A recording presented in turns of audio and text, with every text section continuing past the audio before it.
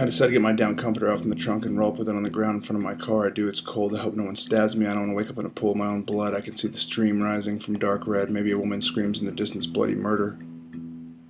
The coldest part of my body are my ankles. My feet are clumsy in shoes, so I can't maneuver the comforter around them without unraveling my entire self. Years and years of bedding footwork practice are useless. I fall asleep for maybe a moment. 30 minutes later, I get up. Fuck it, that was enough. Buy a can of Diet Coke from a machine for more than $1 and prepare to drive some more. I'll have to wait till the sun is up if I want to fall asleep outside. Before I leave, I roll a cigarette and walk around the trailer trucks lined up and resting as their engines hum. The noise blocks out everything but the cold in the cigarette. I am completely there, completely engulfed. It is good.